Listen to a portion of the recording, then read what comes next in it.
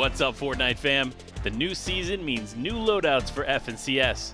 Let's break down some of the most common loadouts based on your role in your duo, starting with the IGL. The in-game leader, or IGL, is responsible for calling and mapping out your rotations, guiding your teammate, and often tarping. The IGL holds a vital role in guiding the team to victory.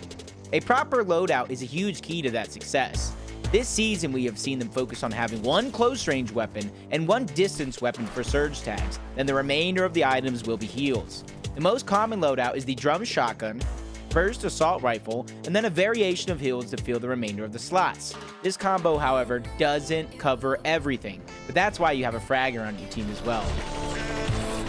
The fragger is responsible for getting crucial tags and eliminations throughout your game. Now, the loadout of the fragger is all about fighting and ending fights quickly. This is why we often see that the burst assault rifle is swapped out for the combat SMG.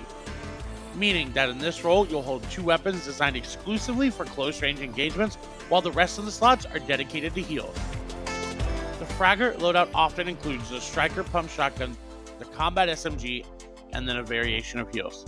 The ability to clean up fights quickly and effectively leads to this loadout being a top pick among the more aggressive players. After hearing the different loadouts and roles, which ones are you choosing in your next game? Until next time, we'll see you on the battle bus. Beep beep!